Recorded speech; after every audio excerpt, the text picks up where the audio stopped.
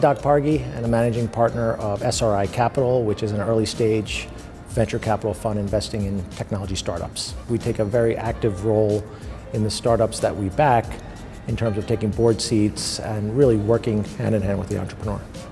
I myself was an entrepreneur before I became an investor. So I love being around innovation. I love being around entrepreneurs. There are a few pieces that I kind of live by and also try to work with our entrepreneurs and have them adopt if they're not so doing. But one is the ability to be flexible and what we call pivot quickly, right? So you have to know when to make a decision, for example, to pivot the business, right? You just have to do it quickly. You can always course correct later, but to make decisions fast. So I would say first thing is quick decision making.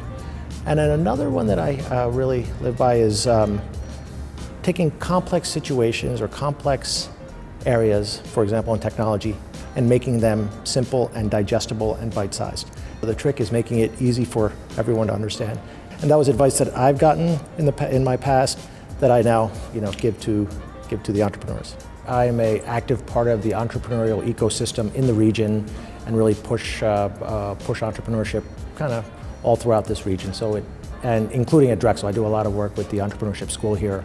One of the things is I'm on the Dean's Advisory Board at the Close School of Entrepreneurship, and I'm also on President Fry's Leadership Council. So that is right at the beginning, ground zero for where entrepreneurs are born. So I love working with the Dean and the Associate Dean there.